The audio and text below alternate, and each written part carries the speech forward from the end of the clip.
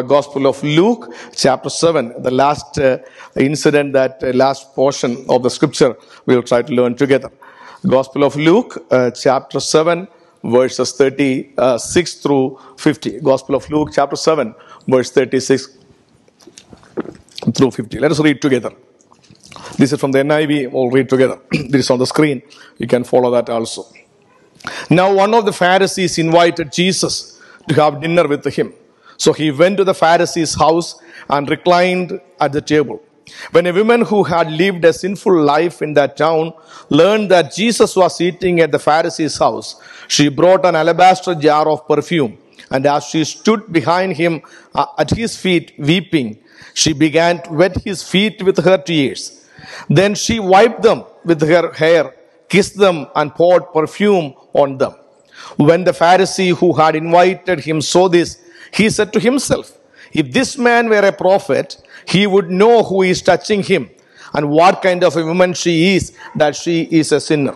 Jesus answered him, Simon, I have something to tell you. Tell me, teacher, he said. 2 men owed money to a certain moneylender. One owed him 500 denarii and the other 50. Neither of them had the money to pay him back. So he cancelled the debts of both. Now which of them will love him more? Simon replied, I suppose the one who had the bigger debt cancelled. You have judged correctly, Jesus said. Then he turned toward the women and said to Simon, do you see this woman? I came into your house. You did not give me any water for my feet, but she wet my feet with her tears and wiped them with her hair. You did not give me a kiss, but this woman from the time I entered, she has not stopped kissing my feet. You did not put oil on my head, but she has poured perfume on my feet. Therefore I tell you, her many sins have been forgiven, for she loved much. But he who has been forgiven little, loves little. Then Jesus said to her, your sins are forgiven. The other guests began to say among themselves, who is this who even forgives sins? Jesus said to the woman, your faith has saved you. Go in peace. It is a rich text. There is so much to learn, I believe, that from this part. And this catch, your attention as you read also. Whenever I see hair in the Bible, that catch my attention. So that is one of my curiosity when I look into this portion. So I was doing some research about hair. I will say about that some other time actually, Praise the Lord. Yeah. Let's come back here in the text over here. We see 3 people over there. One is Jesus, the other one is the Pharisee, the Simon, and the third one is the woman, the unknown woman, over there. What happened over here? This is very simple, but I think that this is so profound as we serve God together. There are many things we can learn out of it. Simon was a religious leader. He was a Pharisee. And he invited Jesus. We don't know why he invited Jesus into his house. Is it out of curiosity or the traveling, rabbi, the guru, those who come in the city? That was a pattern. The people invite them for lunch or for a meal at their house because they are prominent people. That may be the reason. We don't know why it was over there. But we know that culturally, of course, that we can understand that very well. The people, those who come from the east, they have the porch and they have a, place or the court, they called. And that is where the meal or the dinner is going on. And the people, the neighbors or the other people can come. And they are not invited guests, but they are not intruders either.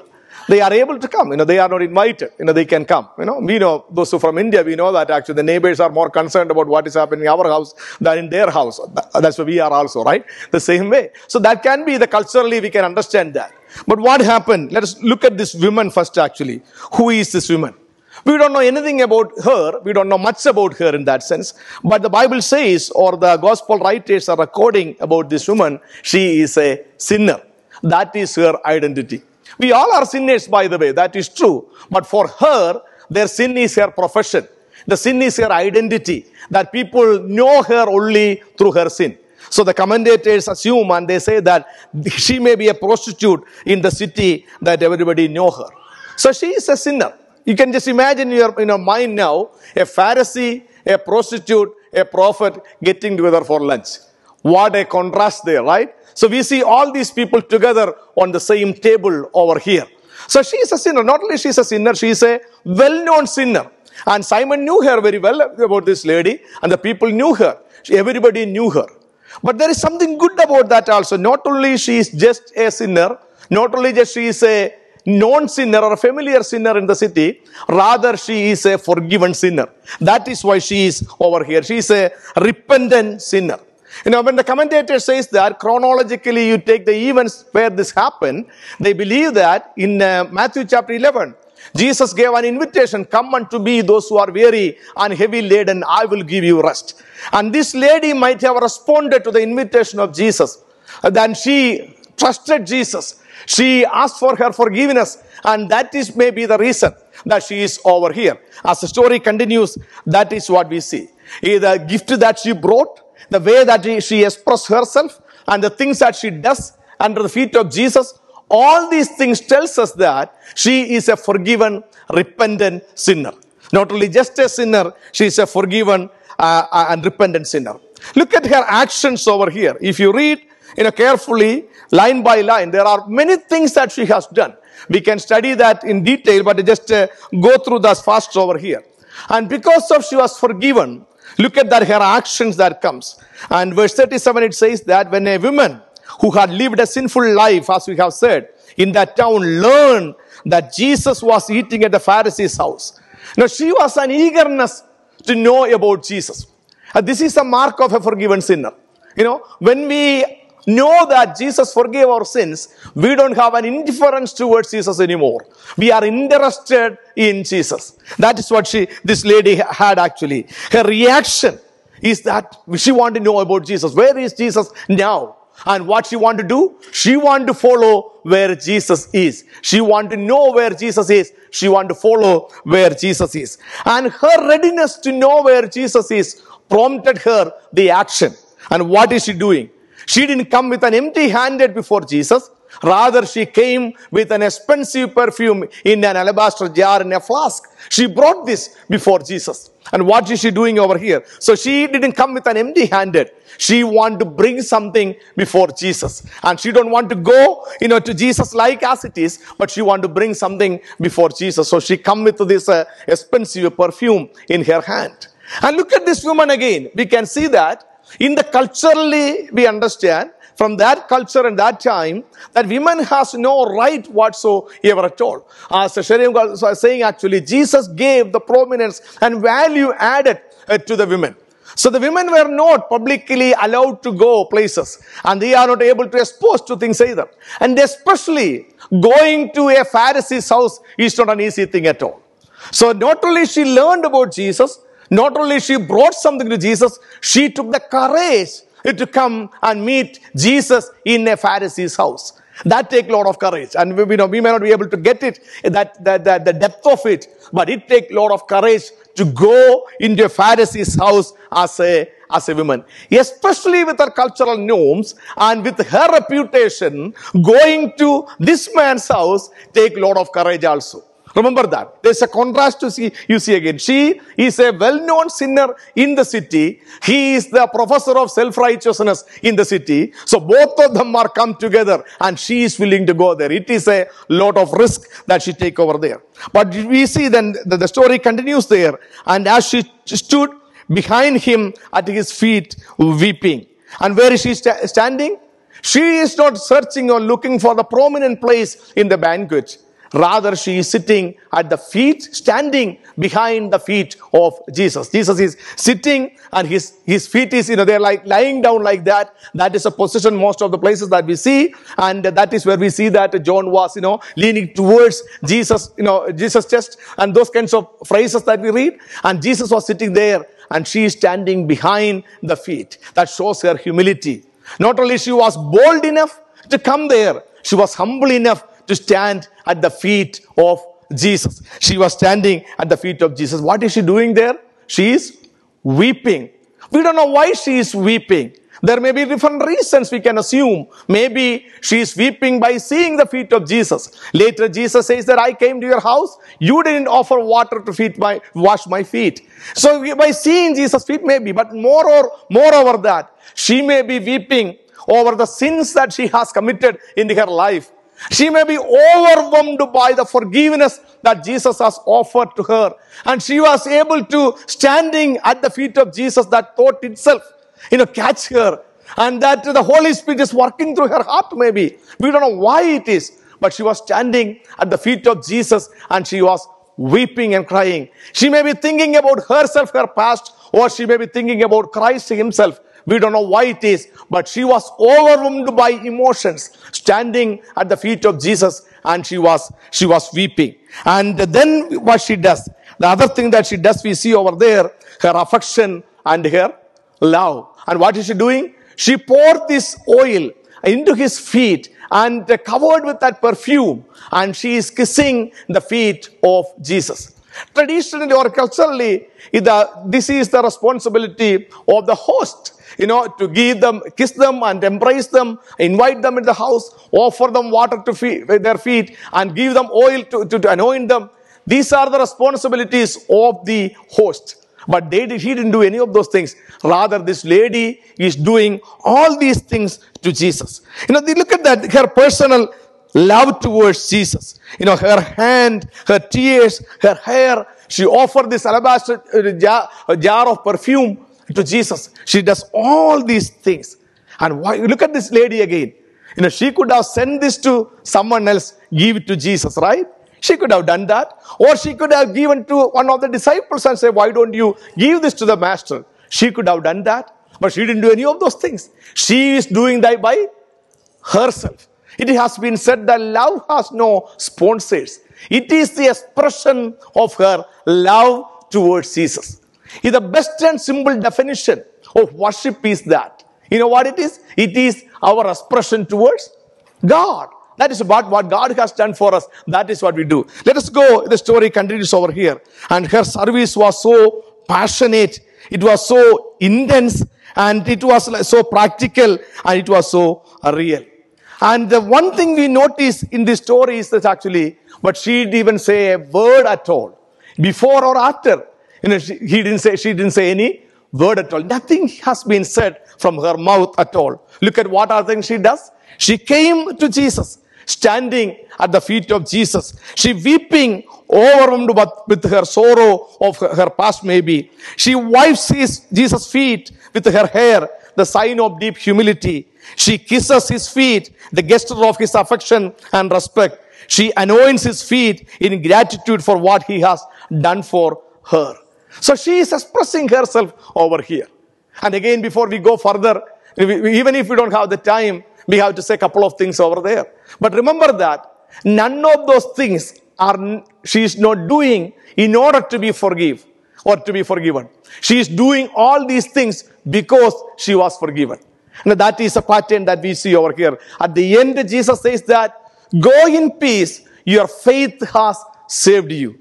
So all the things that she is doing over here is not to be forgiven. Rather, she is doing all these things because she was forgiven. That point we have to keep in mind. Because Bible nowhere else tells us that we have to do good works to be saved at all. The Bible teaches that we are saved by grace and grace alone. We are saved by grace through faith, and we put our trust in the finished work of Jesus. That is where we are saved. That thing we should never forget. 1 John chapter 4, verse 19. The Bible says that we love. Why? Because he has loved us first. Because he has loved us first. And we love Jesus. We love and we do things in service to the kingdom of God, not for anything else. The reason that we do it is because he loved us first. That is, so everything that we do is a response to God's love towards us. In Galatians chapter 5, verse 6, it's a beautiful phrase that Paul says over there. He says that the only thing that counts is faith expressing itself through love. It's the only thing that counts is faith expressing itself through love. So let me go further here. So remember that in mind. It is not that she is trying to earn something. She is doing as a response because what God has done for her. Let's go further. The story continues here. The reaction of Simon. By seeing this thing, Simon spoke to himself, or he was thinking in his mind. What he says? He says that Simon, look at his mind and look at Jesus and the action. He was so embarrassed. First of all, that lady is in his house, right? He is embarrassed not only that this lady is here, what she is doing. He is not only embarrassed, he is there and what he is doing. She is doing what to Jesus.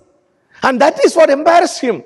So he was thinking, and this is what he says. He thought in his mind. The Pharisee who had invited saw him this. And he said to himself, this man were a prophet.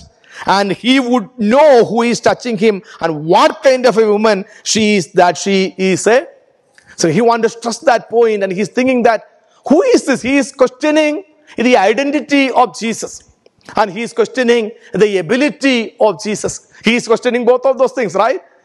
What kind of a person is this? If he claimed that he is a prophet, he could have easily find out what kind of a woman is this. Look at this. The irony is this. Jesus answered him. The moment he was thinking that, Jesus answered, Simon, I have something to tell you. Simon, I have something to tell you. It is interesting that, right? So Simon is questioning the ability of Jesus, thinking in his mind, Jesus is calling him out. And that is a scary thought in one way. I always take refuge in that actually nobody can read my mind. Even though we study psychology, you cannot read anybody's mind at all. Just imagine that other people can read your mind. Man, there will be no relationship in the world at all then, right? How much pretense we do every single day before people are, oh brother, I love you. Then, right? So we do not show that. It is all there. But God read our minds. The Bible says in Hebrew chapter 4 verse 13, it says that everything is open and naked before his eyes. Remember that. We can hide from one another. Our thoughts or emotions or ideas, all things. But there is something that nobody can hide. Remember that God sees even every thought that goes through our mind. It says that thousands of thoughts go through our mind every single day. Some of them thoughts we try to dwell in that. But some of the things just passing by like that. And just keep on going. God sees all those things. Everything is naked and open before his eyes. Simon, you have a doubt about who I am, right? Let me read your mind and tell you that this is what you are thinking right now. I am sure that Simon was shocked by, he is calling him Simon. This is what you are thinking. Then he is giving him a beautiful parable over there. There is a parable. Then Jesus says that two men owed two different kinds of money, 10 times more than the other one. And one has $50, the other one was $500, or one was $500 or the $5,000. But both of them didn't have the money to pay it back. But the creditor, what he did, the NKJV or KJV says that he freely forgiven their debt. Freely forgiven. You don't have to do any of those things at all. Oh, we have to pray for our credit card companies for this thing, right? So they will freely forgive our things. The creditor freely forgive these things. Then Jesus asks this question, what do you think? Who will love the creditor the most? And he says that it is very interesting how Simon answered the question. I suppose, because he knows that what is coming towards him actually. Simon, this is what Estelle you're talking about, right? Because he was very eager. He was very eager to judge the other person. And she is a sinner. Remember that, right? Okay? She is a sinner. And this is an attitude that we see in Luke again in chapter 18 also. Make sure that this self-righteous man looking at this woman and even at Jesus, they are saying about these things. Jesus answered him, who will love this creditor the most? And he said, I suppose the who had bigger debt cancelled. Jesus stays there. And look at Simon was so embarrassed by the action of this woman. And what is the problem with Simon here? The problem with Simon was his blindness. Blindness about what? Blindness about himself. He thinks that I am better than all these people. I am better than Jesus even. That was his problem. He couldn't see himself as a sinner at all. And he saw only this woman as a sinner, and he is even questioning the authority, identity of Jesus and the ability of Jesus over here. Jesus saw her past. Simon saw her past, but he couldn't see her future at all or what happened to her.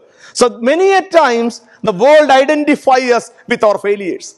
Many a times the devil calls us by name and he labels us by our failures. That is become our name. But that's not the way that Jesus does. And he changed and changed forever. When God calls somebody, he is not called not based upon our past, rather based upon what we are going to become.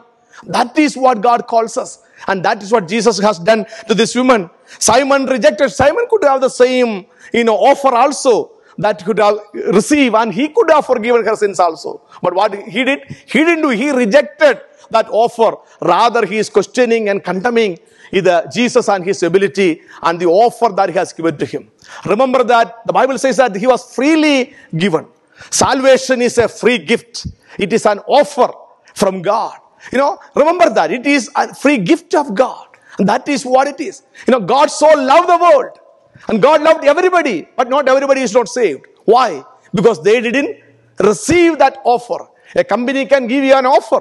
Until you don't accept it, it's just a sheet of paper only, right? You don't appropriate it. God loves all of us and everyone in the world. But people don't respond to that love. They are not saved because of that. Simon was blind about his own sin. And he was prideful, arrogant. And he looked at this woman and says that she is not worthy whatsoever. I can sure about that. That is the way she looked at that. He was not willing to receive the offer that Jesus has made to her.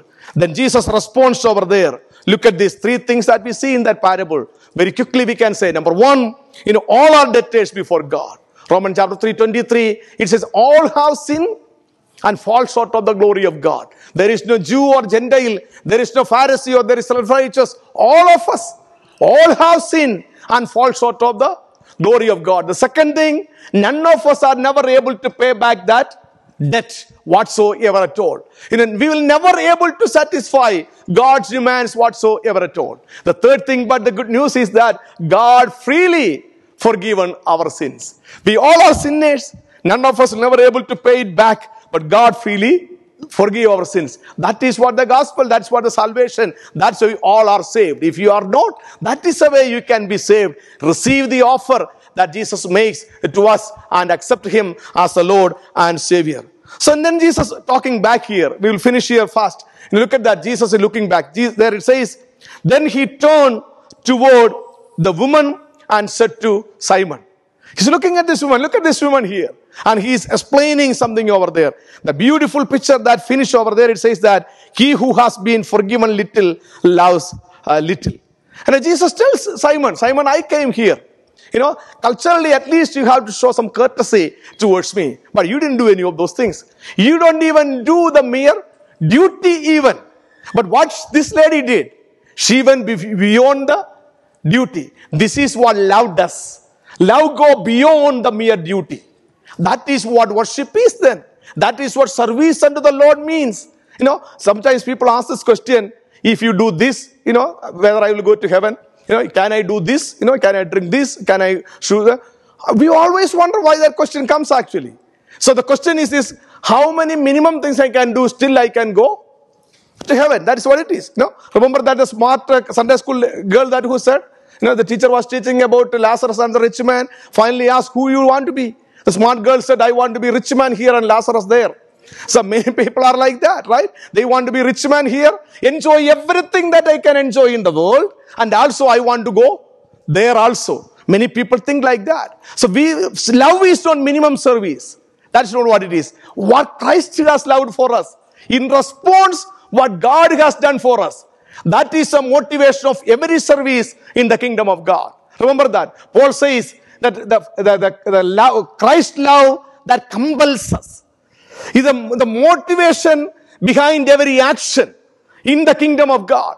The motivation behind every service we do to the kingdom of God. It is not for to show off. It is not to do any of those things. It is not for self-actualization. It is not for self-fulfillment. It is not what I get out of it.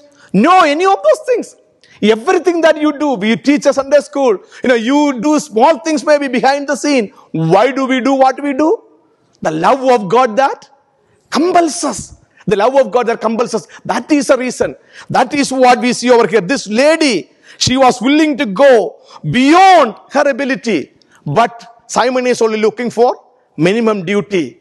The love goes beyond the duty and the devotion that goes beyond the duty. And she loves because she cannot help loving. Because she must love. Why? Because she was loved first. Everybody put a label on her in the community. Everybody came for something else only for her. But when Jesus came to her heart and life, things was very different. And she was seen as a person. She was valued as a person. When he realized those things, she says that I have much to risk and I want to give everything back to him. When the Pharisee Simon looked, there is nothing. And I am okay. And so I don't know anything more than that. But what she did, she go beyond the duty. Church, that is what we want to do in service to the Lord. It is not because of anything else actually. Yes, sometimes we take risk, we sacrifice things, we sacrifice many things. Why? Because of only thing in response to what he has done for us. In response to what he has done for us. So she saw that the gratitude within her is so great, that is overwhelming. She cannot limit it. The moment she knew that Jesus in the house, she ran towards that. And she don't care about these people look and what they are going to say, their reputation. None of those things didn't matter to her. She just wanted to go and meet Jesus, and she wanted to do what she can do it. There is another incident that happened, something like this that we read later, that there Jesus says that she did what she could. About Mary, later in John chapter 12 that we read, she did what she could. Here this lady, she was loving, expressing her love to Jesus. Let's pray that this is our prayer. When we come to worship, when we sing the songs, it is not some noises. It is not some lines over there. It is we are expressing ourselves before God when we realize that what Christ has done for us. So how can we love the Lord in such a way? Two things. Number one, we should always have the deep sense of our sinfulness. And there should be a perfect consciousness of God's forgiveness in our life. Not only that we say, oh, I am a sinner. No, we come the other side also. Yes, none of us have no right to come before God. The God that the Bible teaches is God is sovereign, God is almighty, God is powerful. The same way, the other side, it is God is loving, God is just, and God is merciful. So that is a God that we say. Our God is not just a monster. Our God is a loving God. A father, as we are singing, He loves us. That is the good news of it. So we always have to that understanding, the conscious, the deep sense of the sin in our hearts. We are not worthy. At the same time, the conscious reminder of that, Christ has loved me and forgiven my sin. When we talk about Paul the apostle, the theology of grace that enabled him to serve God effectively and love Him passionately. He talked about himself in Corinthians. He writes that I am the least among the apostles. Then later that we read in Ephesians, he says, "I least among the saints." When we come to Timothy, he says that I am the chief of sinner. The theology of grace, that he realized that who I am. And then he says in Corinthians, I am by the grace of God, what I am. That is what we understand. That is why we come week after week here. I am sure that you all have many things to do. Why you are here this morning, why we are here together, we come again and again. When we look back, what God has done for us, what else we can do? You get discouraged, you get disappointed as you serve God. When you do things for the Lord, lot of things can go wrong, and we can get easily discouraged. But what pushes move forward is this, because Christ has loved me first. It is not because of anything to please you, to show you, to do any of those things to get the approval of the people. Rather because of my master who loved me. That should be our attitude. That should be our reaction. The Paul was a passionate person in such a way. Where do we get this passion? Each time, look at this self-righteous Pharisee, become a humble man, and he says about himself, I am the chief of sinners. Let that be our attitude this morning as we are in God's presence. So how do we do that? One is that realization, that we were sinners, but Christ has forgiven us. The other thing, that who Christ Himself is for us. For this woman, he is looking at the feet of Jesus. That feet was not pierced at that time. But when you and I see that feet, it was pierced for us. When we understand that, when we know that, how can we refrain ourselves? How can we become so reserved then? And the only thing we can do is to serve Him. As in the Old Testament example we can use, or to remind ourselves, is that David is dancing before the ark. Remember that?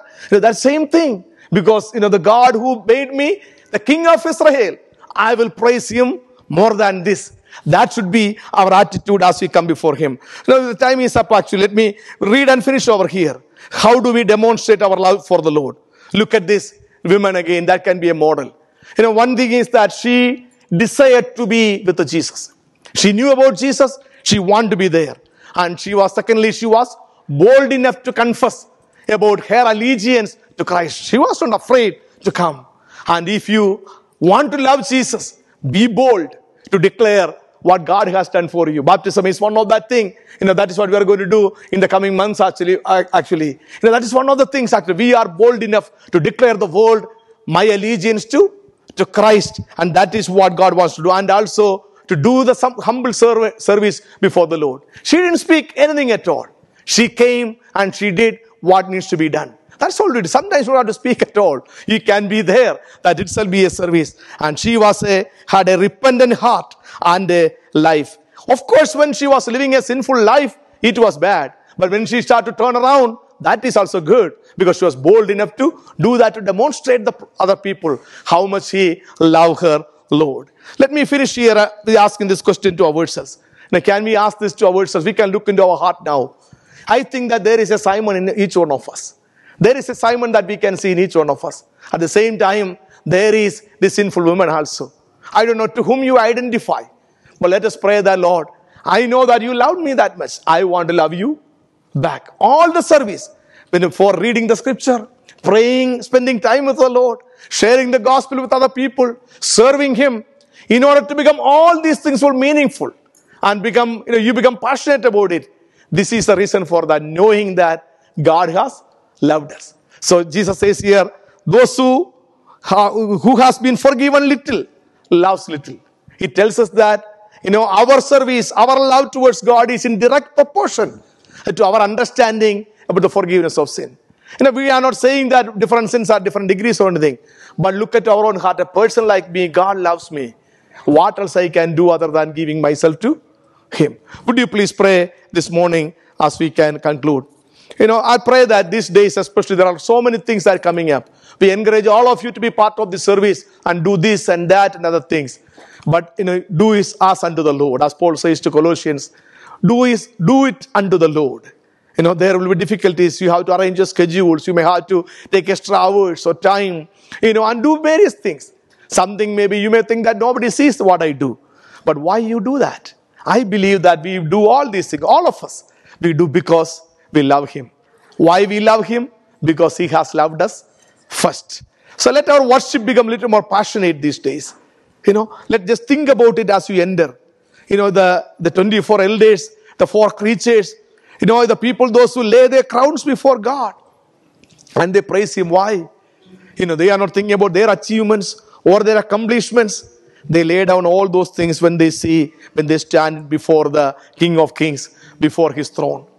So let that be our prayer. This is one of our earnest prayers these days. In our worship service, become passionate. We have heard how God provided for our dear brother and family. Look at this. What a wonderful God that we serve. What a loving God that we serve. What a faithful God that we serve. So when we realize all these things, what would be our response? Are you judgmental towards people? This is what we encourage. Worship is an intimate time between you and God. Because of that we say, do not disturb anyone else. Do not criticize anyone else. If you want to be quiet, that is fine. Somebody want to express themselves, that's fine. You can, according to your personality, express any way you want to. But let that be a meaningful time between you and God. I just want a few minutes before we finish. Now, would you please pray? Children, would you please pray? Why we sing, why we do these things? They may have a question. You can answer them that question. Because Jesus loved us. Jesus loves us. And that is why. This woman had no reputation in the city. But she got a new identity now. And Jesus tells her, go in peace. The same blessing I want to pronounce upon you this morning. Those who come with questions, and you may have a difficulty, you look back about many things maybe, what went wrong and you are challenged by those things. No, that is over. God loves you dearly. That is what more important today. And we experience that reality and pray that God, help me to love you. Wherever you are, I want to be there. This lady came. She didn't send the perfume with someone. She came by herself. Worship is personal also. Remember that. So this morning, our service to the Lord is personal. You can send a check to the mission field. That's all right. But there are places you have to stand up for the gospel and share with other people. You are here because you want to show your love and appreciation to the Lord. Would you please pray? Let's pray together. Open your mouth and say one thing what the Lord has done for you. Will you call into your attention? There are numerous things I would say you can call, right? But one thing you can say, what is the one thing that you cherish the most when you think about what the Lord has done for you? For this lady, it was a forgiveness of sin. That was the greatest miracle. That was the greatest blessing. That is the greatest thing that any one of us can have. This morning, we are not saved, or she was not saved, not because of the oil, not because of the tears, not because of she is there, not because of wiping Jesus' feet by her hair. She was not saved by any of those things. She was saved because of her faith in Jesus. So same thing you can do and I can do and we all can do. That's we have done in the past, I believe. So let's pray together, would you please? We can sing this last song, a chorus, and after that we will pray together. When we are singing, I just want you to think about this actually. Am I a Simon, like a Pharisee, and just be critical towards things? Or when I enter into God's presence, the only thing that comes into my mind is Him and Him alone and what He has done for me. Just shut down from all other things. Just concentrate on the cross. The deep sense of our sin and the great consciousness that Christ has forgiven. My sins was taken on the cross for me. Hallelujah. Before the throne of God above, I have a strong and perfect plea, a great high priest whose name is love, whoever lives and pleads for me. My name is graven on his hand, my name is written on his heart. I know that while in heaven he stands, no tongue can bid me thence depart. No tongue can bid me thence depart. Let's stand on our feet as we pray together. Father, we thank you for this morning.